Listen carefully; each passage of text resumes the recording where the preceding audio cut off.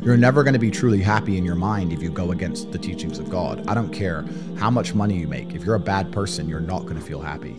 I don't care how much money you make. If you snake people or lie to people or do bad to people, you're never going to feel happy true deep in your heart. True in your heart, we're intrinsically designed to do right and do good. And that's something that God gave us. And when you have that, you understand that that's more important than anything else. My brothers and sisters, Andrew Tate, he's a famous champion kickboxer and also a famous public figure.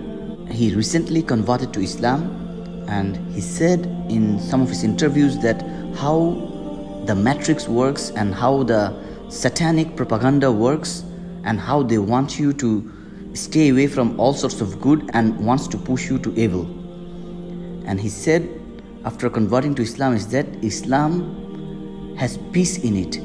Islam is the true religion. Islam is the only religion which is full of morals.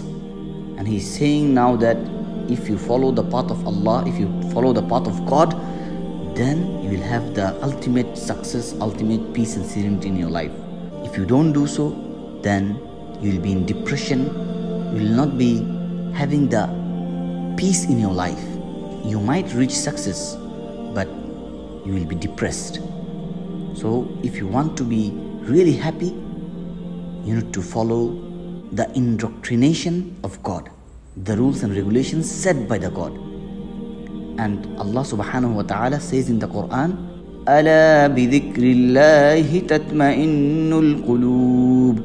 Verily, in the remembrance of Allah do hearts find peace.